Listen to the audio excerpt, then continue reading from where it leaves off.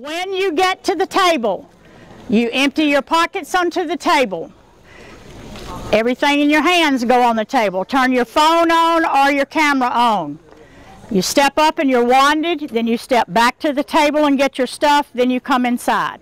If we say, this is your seat, that is your seat. Do not say, but I want to sit closer to the front. As I tried to tell 1,000 people this week, the Carters have family, our members have family, and this was going to be a busy Sunday. I think some people believe me now, don't you? Yeah, we've been down before. We came down maybe 8 years ago with our mom for Mother's Day, which is one of the least crowded weekends, so that's why we chose that one. And we have been planning to come down this weekend, and we thought we were early enough, but I think that we maybe should have been here maybe 5 in the morning. We got here about 7:30.